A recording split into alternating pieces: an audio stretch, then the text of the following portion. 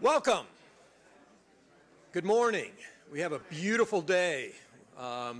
Everybody's been asking what our plan was if it rained, and I said we didn't have plan B. This is what we were expecting. So welcome to what is approximately our 5th annual, but now renamed the Innovation Summit. I'm John Soderstrom, the Managing Director of the Office of Cooperative Research, and our office is the host for this day. But we really welcome you all here for what is becoming our kind of capstone event for the year. We started this about 5 years ago. We had around 100 people show up. Every year it's gotten a little bit bigger. I'm not going to tell you exactly how many people pre-registered because that will get me in trouble with the School of Management, who is our glorious host here today. But suffice it to say it's way more than we had last year. But I wanted to take the opportunity to thank some very special sponsors because there's lots of stuff like free food and all the other things that we have that goes with this that we could not possibly pay for ourselves, and we are absolutely dependent upon sponsors. There are 4 leading sponsors that we especially want to give thanks to: Elm Street Ventures, Connecticut Innovations, Goodwin Law, and for those of us who have been in this field way too long, they are no longer Goodwin Proctor, they are Goodwin Law, so just remember that, and Pierre Fabre. I also want to give a shout out to some other sponsors who have also been supportive. Alexion, Biohaven Pharmaceuticals, our newest IPO last Thursday, awesome. Bulldog Innovation Group, Canaan Partners, Celldex Therapeutics, Charles River, Evotech, Hamatsu, Mirtha Kalina, Yale New Haven Health, Pfizer, Spring Mountain Capital, and last but not least, Wigan and Dana. So if you join me in thanking our sponsors, I would appreciate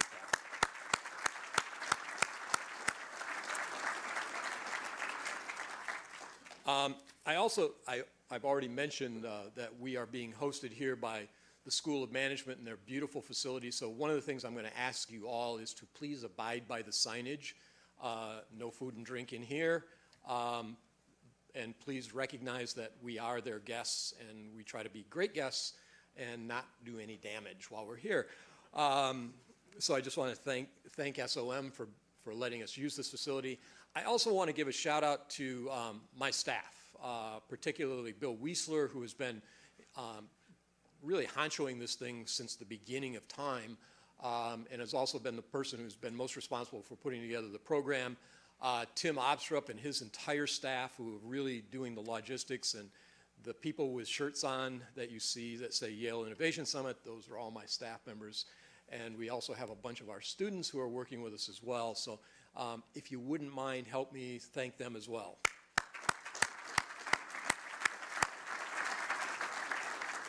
All right, let's get on with this thing. So every year, the second week in January in San Francisco at the St. Francis Hotel is the biggest biotech investment banking meeting, healthcare investment banking meeting.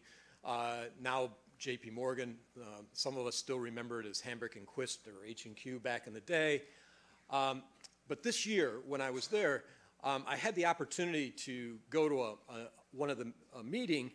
And when I walked in, there was this guy, who you'll meet in a few minutes, giving this really fascinating talk about innovation. And it was fascinating to me because I'm like, this is what we're trying to do here at Yale. This is what we've been trying to talk about and what we've been up to. I need to get this guy to come to Yale. And so I went up to him afterwards. Now, you have to understand, I just met him. He doesn't know me from Adam.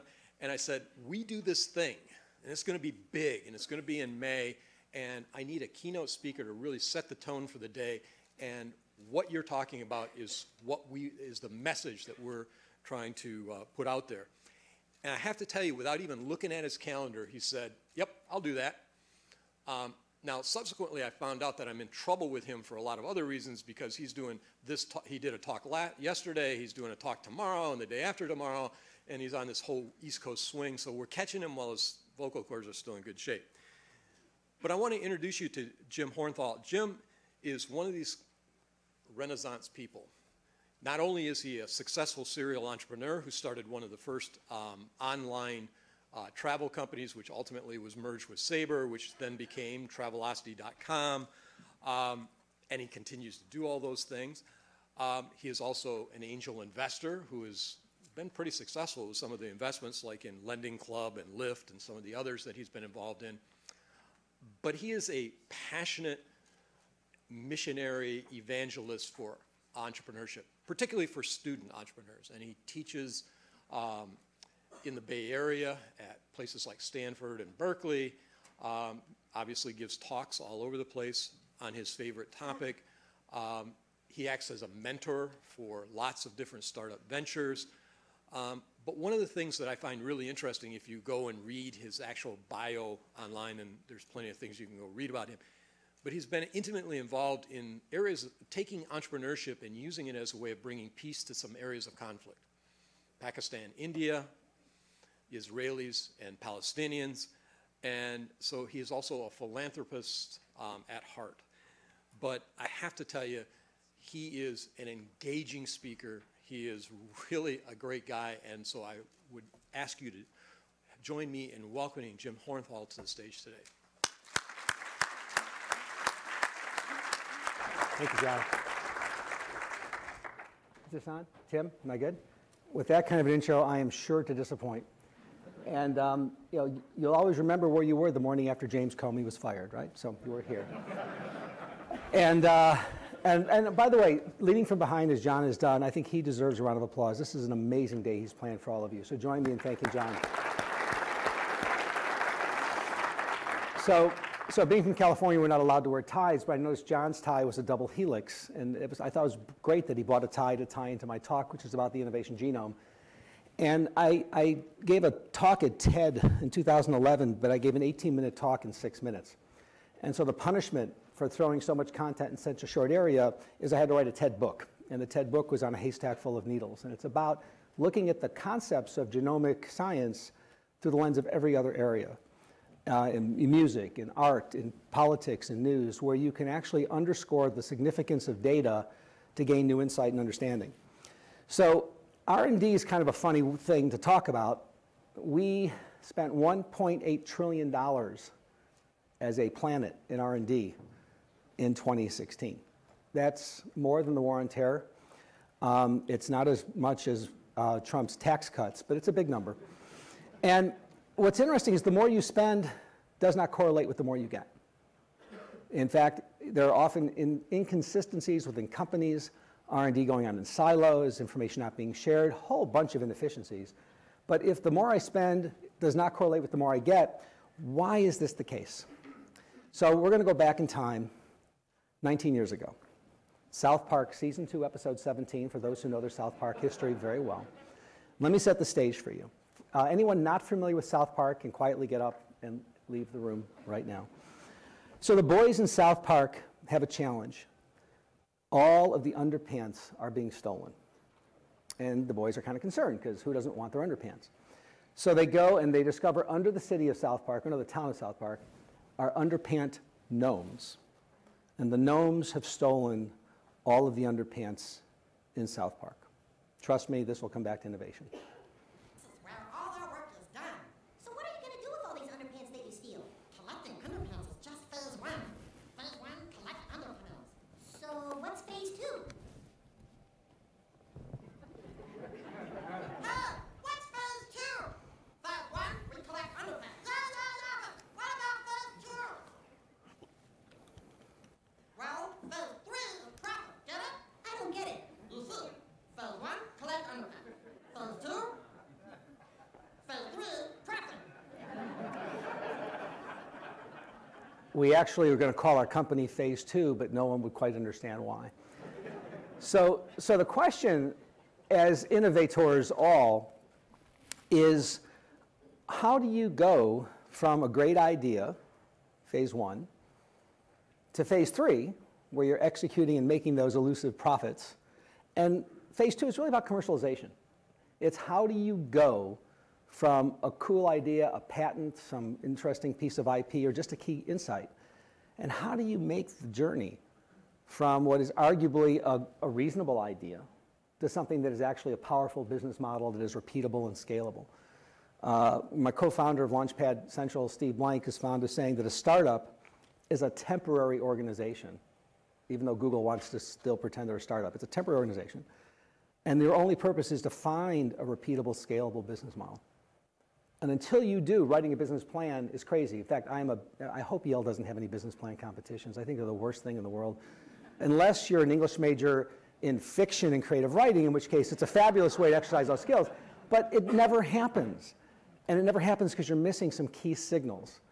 That actually can be understood. So how do you navigate that great abyss? How do you go from what sounds like a great idea to what is an incredible, powerful business model? And when you talk to large companies, and we spend a lot of time doing that these days, every company of size and scale today was once, believe it or not, a startup. But the way they got to be successful is they are execution ninjas. They know how to make the trains run on time, unless you're United Airlines, separate topic, much different topic. But often, how do you make things slightly better, slightly faster, slightly cheaper? That's Horizon 1 innovation. It's not easy, but you're pretty much searching for solutions to kind of known problems. Search is hard. The only thing harder than search is discovery because you don't know what you're searching for. I gave a talk 7 or 8 years ago at a Google conference, and Sergey Brin was talking about the only thing harder than search is discovery. And when you go to your doctor and they say, how do you feel? You don't say, guess. You give them symptoms. You talk about what's the problem. If anyone remembers the TV show House, differential diagnostics is how do you kind of hone in on what is that thing behind you? And the tools of discovery are elusive, and yet we all understand the basic mechanics. We just often ignore them. So here's what we've learned about innovation. We've learned that no successful business today is where it started. None. We've worked with 15,000 teams. We've analyzed 500,000 interviews, 50,000 pivots, and none of them wind up where they are. Does anyone know what Google's original business model was? It was a utility box in the corporate enterprise to search company information. Damn, I wish they'd stayed in that business. And all Jeff Bezos wanted to do was sell books and maybe CDs because they kind of look like books. They just don't have pages. And the evolution is all the mistakes and changes along the road. It wasn't a straight point. I had a professor who once told me, never mistake a clear view for a short distance or a straight line, because it looks like I could walk right out and touch you, and if I do, that would be a bad idea. So it's not as easy as it looks. It takes time. And historically, there's been no way to keep track of all the learnings and pivots. Imagine if we were all part of one organization, if we were distributed across different divisions and products in time. How do I know the mistakes you've made and share them with this team so they don't make the same mistakes over and over and over again? That's why we spend $1.8 trillion reinventing the same mistakes. And within a large company, it's really paralyzing. And the other part of being accessible to those mistakes and successes is it's the learning process. And part of the learning process is where I met Steve Blank 7 years ago.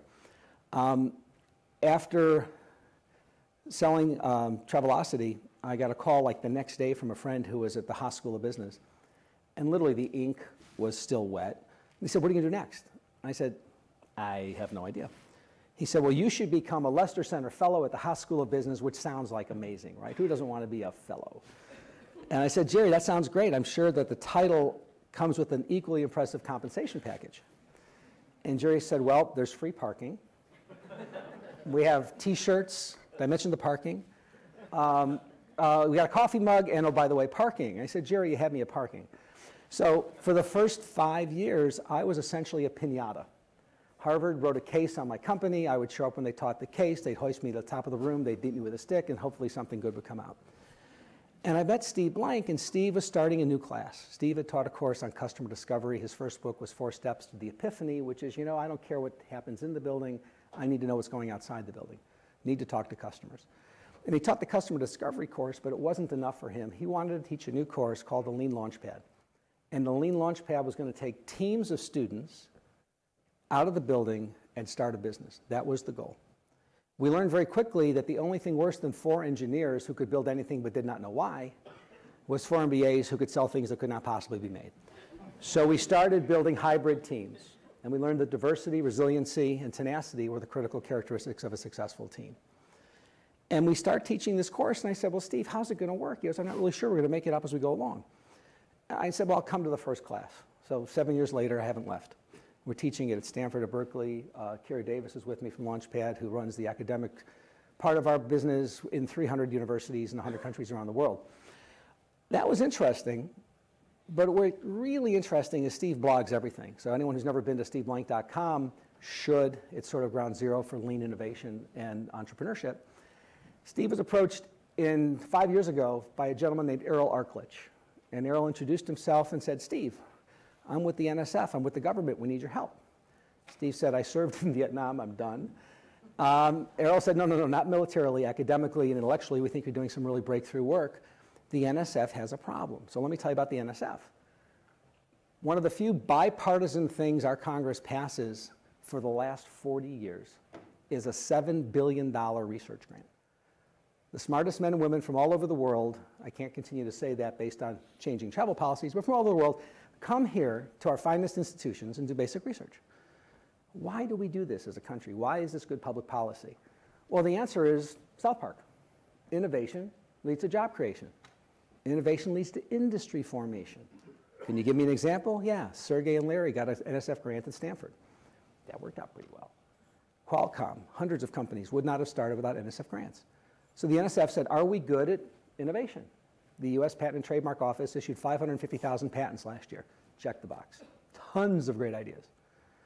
But that job creation, that commercialization needs to happen, and the NSF wasn't doing it. So they reached out to Steve and said, we want to create a program. We're going to call it I-Corps, the Innovation Corps. We're going to take teams of our brightest scientists whose science seems to be progressing in the lab and see how they can actually turn it into something commercially viable. So Steve and Errol collaborated, and I showed up to be part of the teaching team. And when we say teaching team, these are investors and entrepreneurs. With all due respect to career track academics, we're trying to bring a lot of truth, not just theory, to the reality of innovation. And when we did this, I sat in the back of the room. This is kind of an inverted lecture hall. The teams present every week. We sit in the back of the room. We throw water balloons and try and create some chaos. And there were 25 teams. It was exhausting. And the teams put up what they thought their business models were, and trust me, none of them were even close to what they needed to become. And I asked Errol how he thought we were doing. John Fiber from Or Davidow, John Burke from True Ventures, myself, Steve Blank. And Errol said, you guys are doing great. This is amazing. And I said, Errol, we have no idea what we're doing. We're just making this stuff up. We're snidey and snarky and funny maybe, but we don't know what we're doing. What's the vision for this I-Corps thing? He goes, well, we're going to run cohorts, 25 teams. We're going to run them 3 times a year in a node. What's a node? Well, Berkeley, Stanford, UCSF could be a node. Columbia, CUNY, NYU could be a node. We're going to run these things decentralized. I said, really, how many nodes? Well, maybe 10. I said, 10 nodes, 3 cohorts a year, 25 teams. Each team does 100 interviews. Holy shit, you're going to have like 1 million data points. And he looked at me and said, what do you mean? I said, well, you're going to be doing customer interviews, and you're going to have pivots, you're going to have activities and mentor involvement, instructor involvement. How are you going to know which are the best nodes, instructors, teams, and mentors? Because I have no idea. I said, well, you need an operating system for innovation if you're going to build something at scale. And I said, yeah, I hadn't thought about that. I said, Errol, you're the NSF. What do you mean you didn't think about it? He goes, well, I'm going to need that really soon. And then I got nervous. He said, yeah, that group in the back, they're from the University of Michigan, and that group over there, they're from Georgia Tech. And they're going to be doing this in a few months. So you better get to work. I said, what do you mean I better get to work? You're not paying me, I'm just showing up. He goes, no, you have to build an operating system for innovation. So we started for the NSF to create a program that would capture all the nuances, all the changes, all the mistakes, all the errors, all the failings, so that that system could scale, which is now being used by the National Institutes of Health, the Department of Energy, the Department of Defense, because it's important that we learn from our mistakes, and there will be many.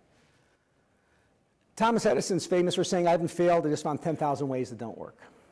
Okay? Ted Turner was famous for saying when he won the World Series, I wasn't losing, I was just learning how to win. This is a page from 1876, and what you can note in Edison's lab notebook is copious notes of everything he could possibly perceive, because we're not sure what's significant.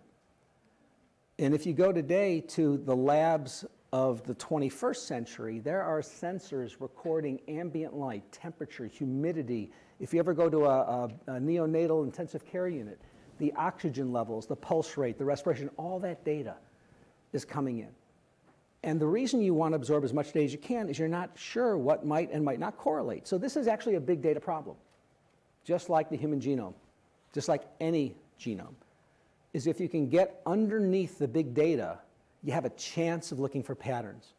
I will tell you in my career, whenever I've been fortunate enough to have success, the honest truth is luck, timing, and pattern recognition. Found one of the president of Hamilton Quist, which John mentioned before, the late Dan Case, would say he's only good at one thing, which is pattern recognition. And let me tell you what a gift that is, because you don't want to make those same mistakes over and over again. So building a pattern acquisition and recognition capability requires a couple simple steps. I'll save you the $2.95 of buying my TED book, which, by the way, the FDA approved last month. It is actually now off-label use. It's a cure for insomnia. It's about 50 pages, and to my knowledge, no one's made it past page 4. Don't try, especially before you drive. But ontology is a simple word. It means I'm going to organize the world. And we're going to see an example of business ontology in a minute from Alexander Osterwalder. Then you have to have taxonomy. So let's figure out the world. We're going to call these countries. We're going to call these states. We're going to call these cities. Let's all agree we're going to call this New Haven. If someone wants to call it Paris, no one will know what you're talking about. Trust me, it ain't Paris. And then some algorithm, fancy word for formulas, artificial intelligence. There's an article this week that Watson's a joke. I'm not sure it's a joke, but it's a bunch of fancy formulas to tease out correlations of statistical significance. That's all it is. And then some way to visualize. If you're going to analyze and synthesize this data, you damn well better be able to visualize it better than that last screen of lots of phosphorus greens and yellows glowing, because that means nothing to nobody. So we're going to build a pattern acquisition. And there's something to be said about the wisdom of crowds, James Surowiecki's group. You want diverse opinions, you want independence, you want decentralization, you want aggregation. A lot of people confuse their peer group as a smart crowd. Not that they're not smart because they went to Yale and they're all brilliant, but they have similar biases. And so a truly independent perspective is not in the building. So I don't care what any of you want to build. I care what the customers want you to build. And the biggest problem in most failures of startups is we have a tendency to fall in love with what we know. We need to learn to fall in love with learning what we need to know. And that's a huge difference. So how do you do discovery at scale? Well, you certainly want to hear what your employees have to say, your partners, your team members. I mean, if John, me, and Kira were going to start a company today, and someday we'll have 6 people. It's easy. We all own all the knowledge. We all know the anecdotes. We all know the stories. Small companies that are still founder-led don't have the problem we're about to describe. You want to look around and get some signals from the research companies, but let's be very clear, research companies are famous at predicting the past. If they could predict the future, they would be running hedge funds and they would be billionaires. So let's just agree there's something about knowing what is possible, when it might come, what the big trends are, but do not confuse someone's projection for the year 2022 as anything other than their delusion and their fantasy. And then outside the building, what does the marketplace say, need, want from this brilliant idea that I'm sure we have and that we're working on? So one way to think about this is this microscope of feasibility. What is plausible? What could we do? But remember, what about desirability? The telescope of looking outside and beyond me. Now, if I've got feasibility and desirability coming together, there's a product market fit. We actually can see how this could work. But is it adaptable? Regulatory changes, technological changes, competitive changes. We do some work with a 3-letter acronym security agency who loves to say, yesterday's technology, tomorrow. Yes, they're still running DOS computers. So you want to know that you haven't created this wonderful thing. And I'll give you a real-life example. In the dark days when I was in business school, studying by candlelight because Edison wasn't yet invented the light bulb, classmates of mine actually invented the first spreadsheet. It's called VisiCalc. Before that, you might want to say, why is it called a spreadsheet? Because you literally would have to spread out a long sheet, and with pencils, erasers, and things called slide rules, look it up, you would crunch numbers. It was a miserable program to use, but it was so much better than the alternative. An industry grew up and for 9 months flourished and died. It was the VisiCalc template industry because it was really hard to use. Guess what? Customers got smarter and the software got better. And Lotus 123 made it easier. Now today we've gone to Excel. And from no matter what you want to think about it, relative to a Strew spreadsheet, it's really nice. So if you want to build something that's got a chance of adaptability and all that comes together, congratulations. You've gone from the microscope to the telescope to the periscope to the stethoscope. You have a chance at viability. But back to the ontology, understanding how those come together is looking at an organization's innovation capital. So what do I mean by innovation capital?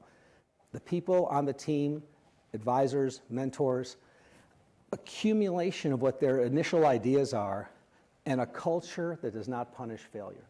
So we do a lot of work with the Mayo Clinic. And the final presentations that the teams make are in an auditorium bigger than this. And sitting right there is the chief science officer of the Mayo Clinic, 50,000 employees. People dream of bumping into him in the hall one day. Maybe he'll know my name. And there they are on stage telling what they've learned. And 90% of those teams, the answer is, and we're not going forward. This does not make sense.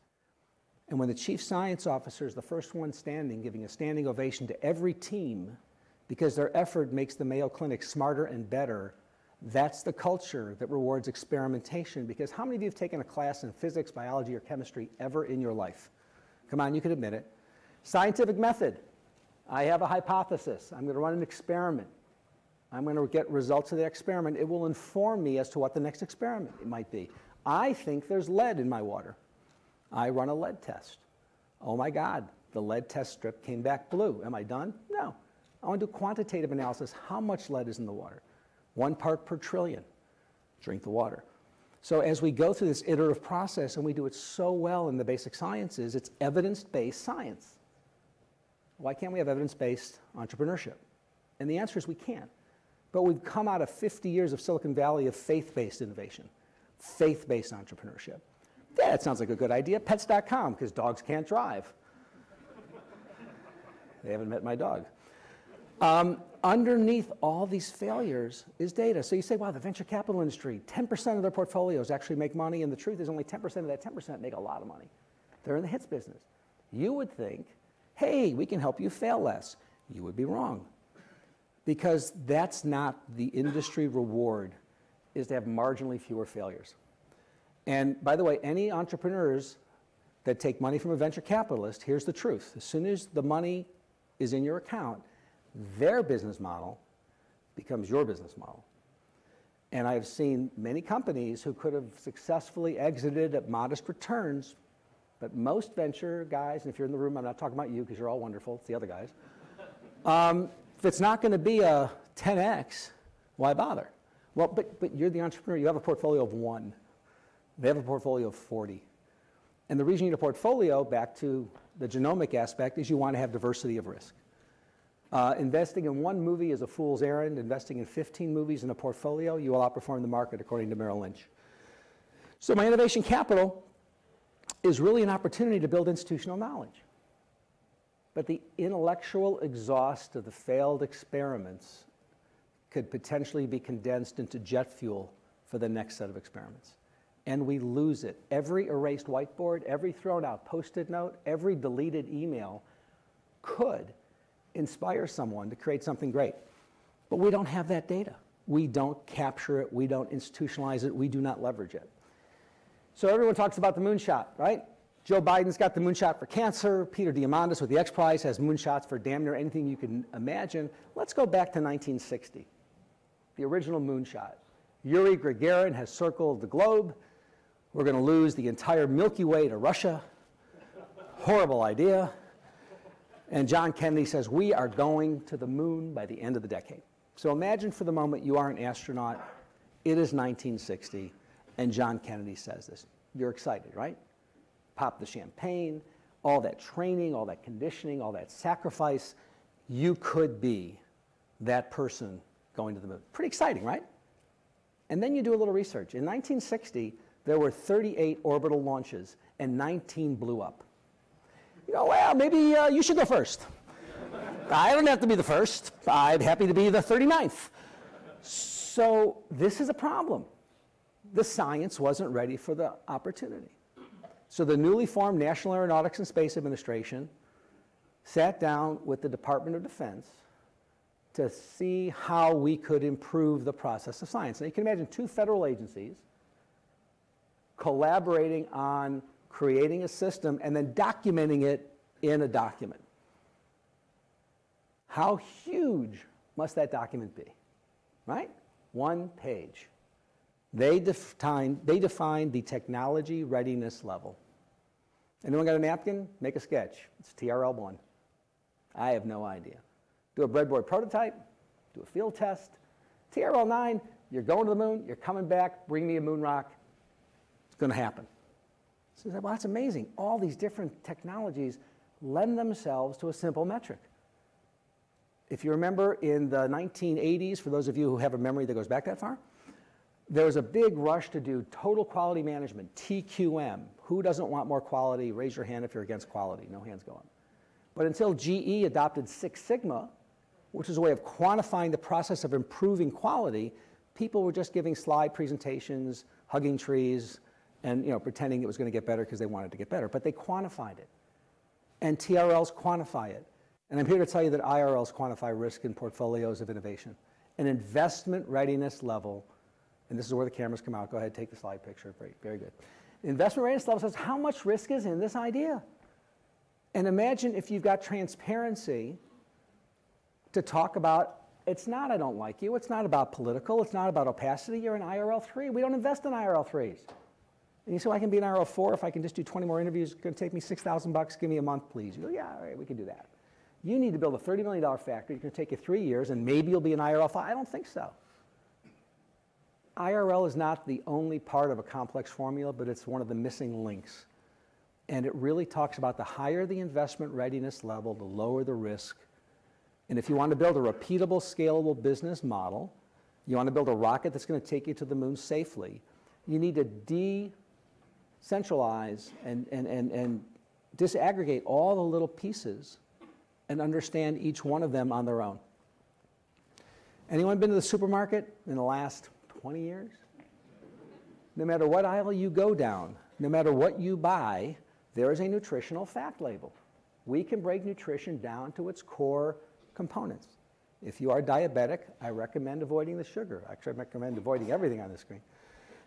If you got a heart problem, let's avoid the salt. Low-carb diets, you know what to eat. If we can understand nutrition at a tiny level of data, why can't we understand innovation? The answer is we can, we just have chosen not to. So if you want to be an evidence-based innovator, an evidence-based investor, the tools are there. The goal, again, is to find the patterns in the data. Understanding what you choose to invest in, and one of the things we talk at Stanford and Berkeley with my students, I believe they'll all be able to raise the money. Should they?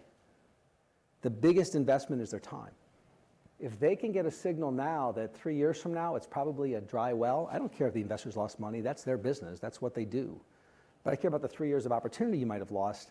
If you believe it's really worth that investment, that critical resource, then that's kind of a sign to go forward and dive into the data business. You are all in the data business, whether you know it or not. So there's a case study, and unfortunately this graphic didn't quite review it, but we looked at our 15,000 teams, 500,000 interviews, and 50,000 pivots. And what we found is it takes about 50 to 60 interviews to really get a strong signal something's right. But we are more often wrong than we are right. So the invalid to valid ratio is about 7.6 to 1. So when I have a business model canvas, which I'll show you what they look like in a minute, for those who've never seen it, you will. It's an ontology and a way of describing pieces of a business. There's about 9 boxes. Each has 2 or 3 guesses. Actually, tuition at Yale is high enough. We call them hypotheses. If tuition is low, it's a guess. If it's high, it's a hypothesis. And you're going to get out of the building and figure out which ones are right and which ones are wrong. So you're going to be wrong 7.6 times for every time you're right. Just accept that as a norm. If you're slightly better, that's great. If you're slightly worse, that's fine. But if you're 3 standard deviations of normal on one side or the other, there's a problem. So we worked with a corporation, and we said, oh my God, these folks are dead. How could they innovate? They're wrong 41 times. Never saw a number that bad. We figured this, if it was a public company, I would short it. If it was a private company, I could not. And I was so glad I didn't work there. They thought that millennials was a customer segment. Who thinks millennials is a customer segment? Anyone? Yeah. The 18-year-old college kid who's hungover and the 27-year-old married female lawyer in New York with 2 kids, they're both millennials. Nothing in common. And they assured me that hospitals was their customer segment. We sell some of our products to hospitals. I said, really? So I'm going to go down to the Stanford Hospital, I'm going to give them my card, and they're just going to give me a bag of money right there at the reception desk. And they said, well, no, silly. We sell to cardiothoracic surgeons. And I said, okay. So I'm going to go scrub, put on my Grey's Anatomy outfit. I'm going to walk in the operating room. I say, excuse me, doctor. And they're going to go, yeah, the money's under the table. And then it's right there, right? No, of course not. So there's a woman named Susan Jones in purchasing who's responsible for cardiothoracic supplies. Okay, now that sounds like a customer. All hospitals? Well, they have to have at least 300 beds, urban center. Okay, now I'm understanding a segment. But when you start limiting the segment, sometimes the market size gets really small. So you have to kind of be recursive in your analysis. Well, what these folks did after their first cohort is they were geniuses. Everyone in the first cohort became a mentor to a team on the second cohort and so on. They have set the gold standard. They know how to do discovery and innovation because they accelerate the time to truth by formulating better hypotheses. They say to each other, that's not a customer segment. One of their value propositions was they have an insulation material and it was good to 300 degrees Fahrenheit. And I said, who cares? I said, no, you don't understand. 300 degrees Fahrenheit. I said, yeah, no, that's really hot. Why do I care? That's not a value proposition. It's a technical spec. And they assured me it was a value proposition. I said, I'm pretty sure someone doesn't take a job description, wanted, hire someone to buy 300. No. All right, let's assume I'm an idiot. I own a factory, I have machines, and I don't buy your insulation. Son of a gun, my machine hits 300 degrees Fahrenheit. Who cares? Because we don't understand. The machine will blow up. I said, so what? People will die. Value proposition. You're going to save lives. All right. So the coroner comes, they take the bodies out. We're back in business. Oh, no, no, no, no. The factory shut down for 3 or 4 months. Value proposition. Who cares about that? Insurance companies. They're insuring the lives. They're insuring the plant. Who else cares about this? And you start talking about customer segments, value propositions, product market fit, and the ability to get away from an engineering definition of a technical spec that no one cares about. When we teach at I-Corps, I believe your molecule will do everything you say.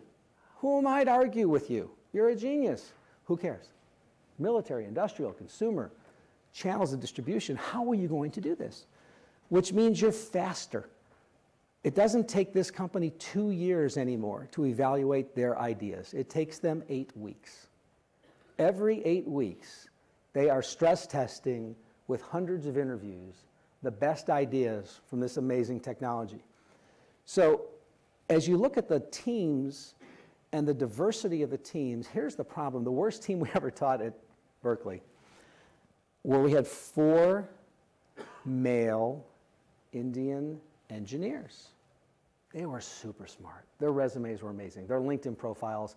And Steve and I put them on a team because we figured we're going to learn so much from these people that it was kind of a faculty indulgence, right? This is our chance to just really suck down some knowledge. I don't even know what area of engineering they had, but it was something that we were really intensely curious about.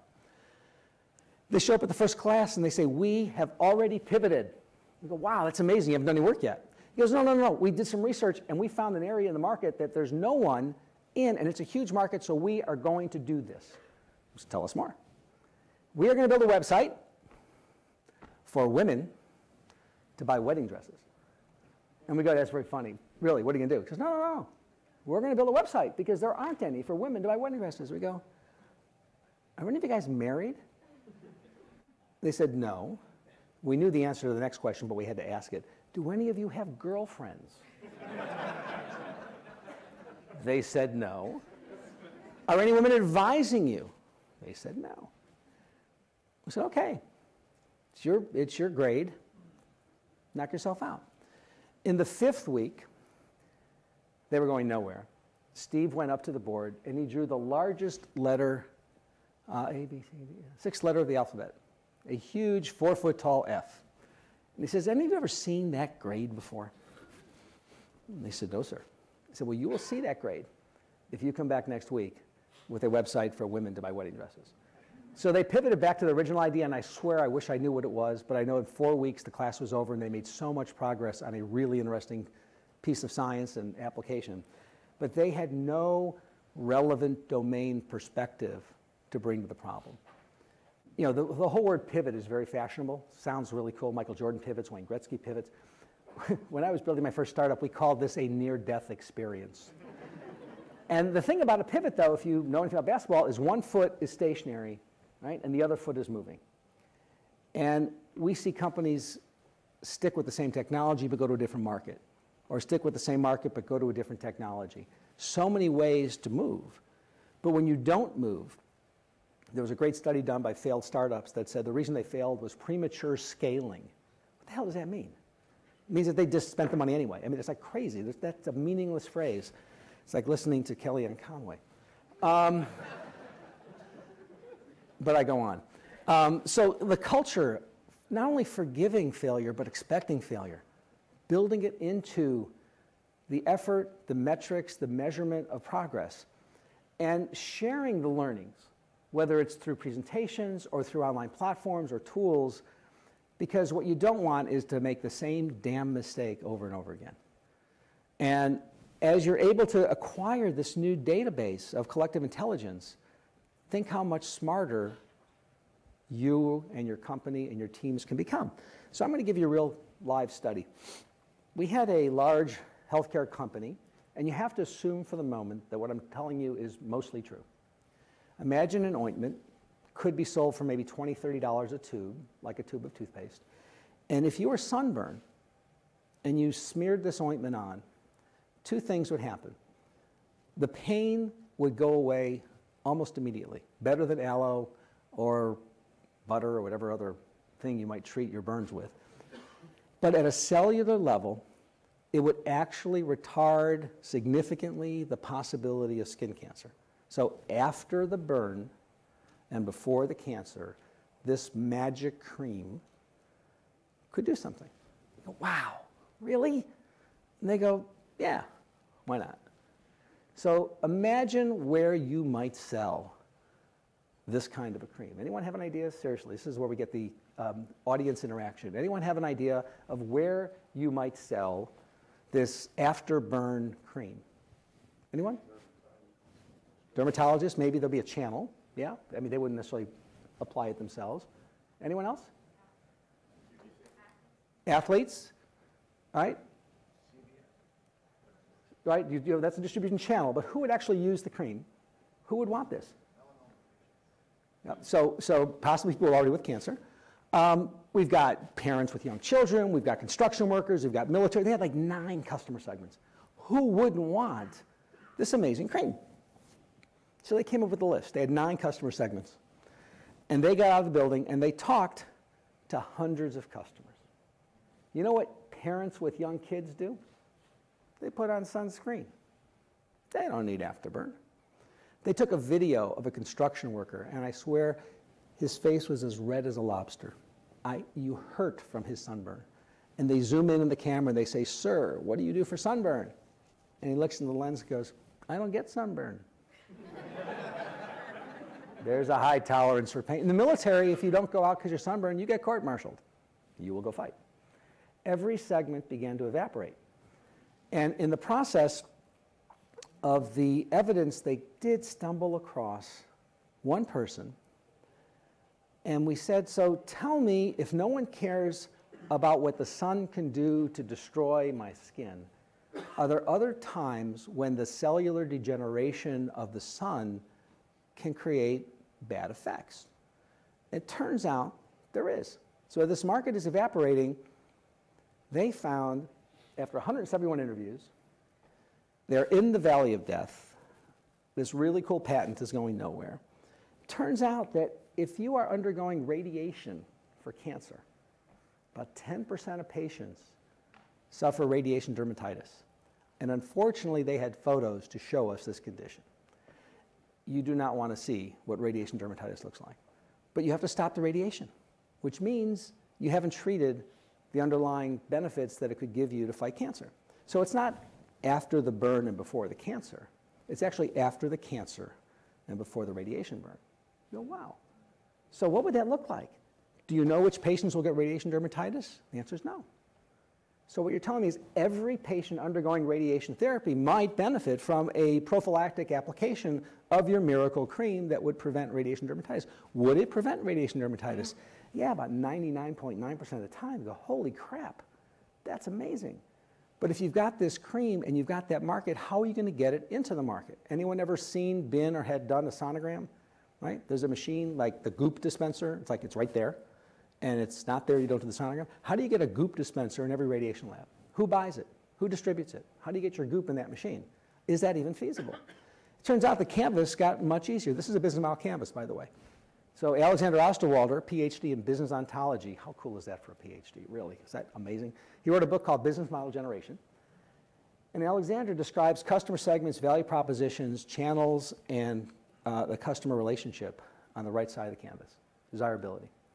He talks about the key activities, key resources, and partners on the left side, feasibility, revenues and costs on the bottom. And that's a business model. That's one way of looking at it. Ash Mariah has a version. There's a mission model canvas, a bunch of different flavors. But the idea is these are the components of business.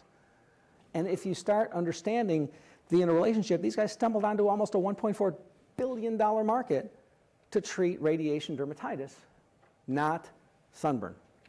Hey, I've got a great idea for a business. That's exciting. Tell me about it.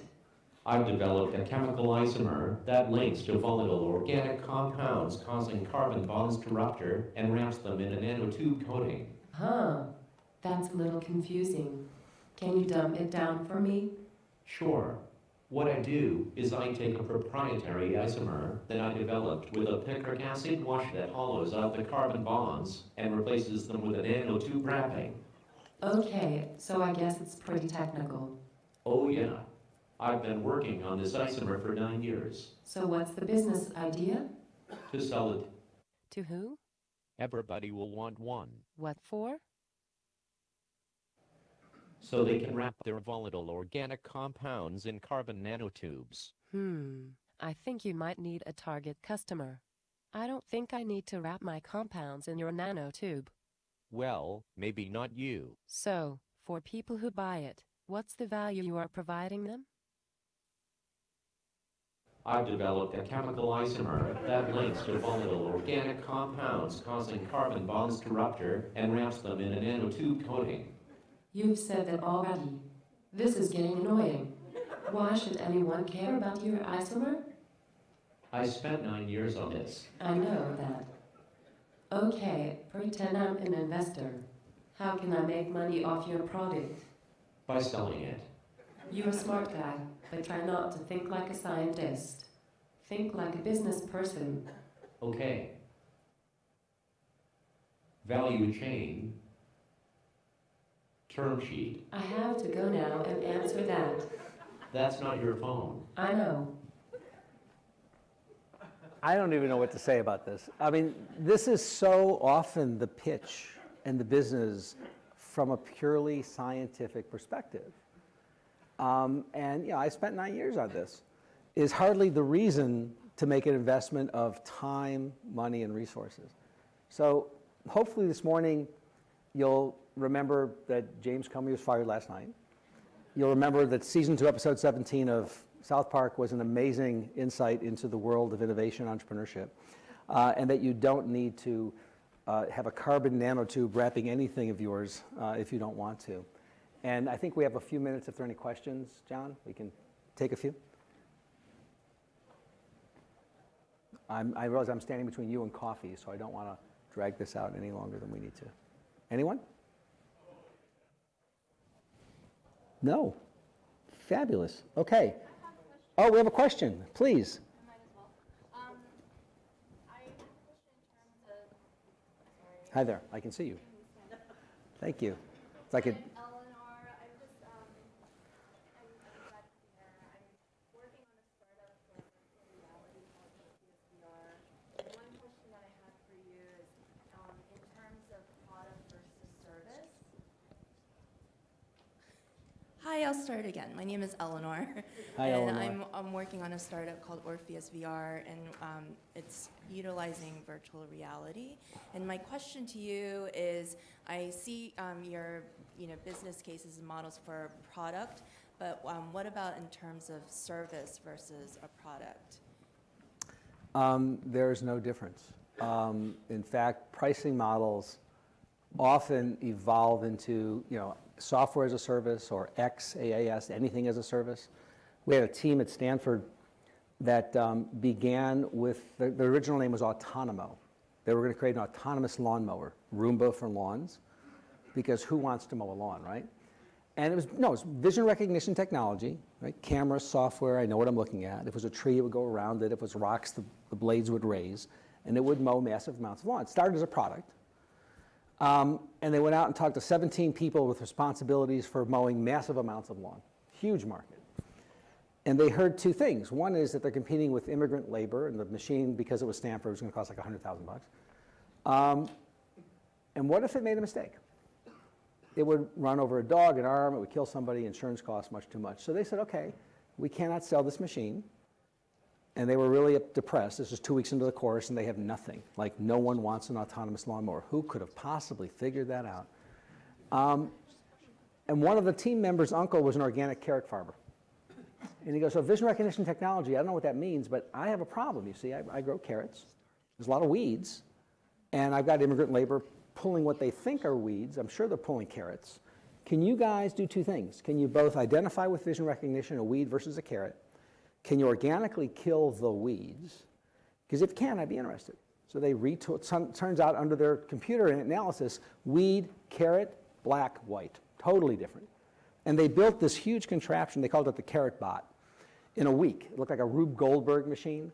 When it saw a weed, it would take a needle and inject hot organic oil under the soil, and it would kill the weeds. Amazing. And they go back and they demo this to the farmer, and like tears flowing down his cheeks, the most amazing thing you've ever seen. And of course, what's it going to cost? $100,000, kids from Stanford. And they go, well, I can't afford that. And he goes, well, no problem, we'll lease it to you, right?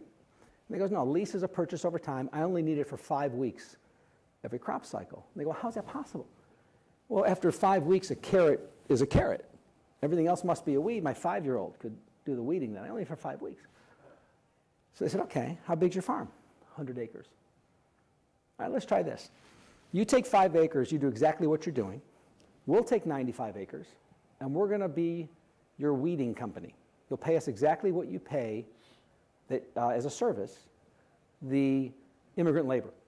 But when we harvest the crop, we're going to harvest your 5 acres, and then the other 95 acres, we get half the crop yield improvement because we're the only thing different. That was the deal. Vinod Khosla gave them $4 million. Blue River Technologies was 10 weeks after Autonomo, the autonomous lawnmower. Turns out it's not about carrots and weeds. As they got further in the marketplace, it's about lettuce and spacing. If you plant lettuce and they're too close together, they encroach on the growth potential of each plant. So they use vision recognition and algorithms to optimally space the plants that should remain and zap the ones that are in the way. In the Salinas Valley, we harvest lettuce 365 days a year. So it's a continuous flow process. It's a service. It happens to have technology, and I'm guessing your VR has some hardware and some software, but it's a pricing model. If you think about that canvas, it's the lower right corner. How does the customer want to acquire your technology? It may be as a purchase, it may be as a lease, it may be as a service. The biggest problem is it may not be at all. So if you've got someone saying, I love this, I can't live without this, then you have the privilege of talking about pricing. But the problem a lot of people is you go out with, you've heard the word minimum viable product. Often it's not even a product. We had a team at Berkeley that was doing something, they wanted to create, like Spider-Man, a wristlet that would have Purell built in. And in a hospital or a clinic, you got to keep those hands clean, right? Otherwise you could transmit diseases, MRSA, all kinds of superbugs. So it would trigger a little splash of Purell on the doctors and the clinicians' hands when they would enter a room. Genius. So they talked to some people. First of all, they actually got out of the building and went into some clinics and hospitals. The only thing more ubiquitous in a hospital than beds are Purell machines. They're like every 5 feet. They're in every room. Turns out that they didn't need a wrist guard. They needed to put an RFID chip on a card and on all the machines and understand if you actually dispense Purell. And if you're in the room for less than 3 minutes, it could just be, how you feeling today, goodbye. If you're in for more than 3 minutes and that machine doesn't distribute some lotion, you're probably not in compliance. They built nothing. They mocked up a report. And they went to the head of compliance in the hospital, who would be really interested, and said, so if I could give you a report like this, would you want that? And they said, hell yes, how fast can you do this? They did nothing. They built nothing. They didn't build the damn wrist thing. That was stupid. But they realized that there was a need, and it was a data need. So they built a company to provide the service of the reports by putting in the sensors and the monitors.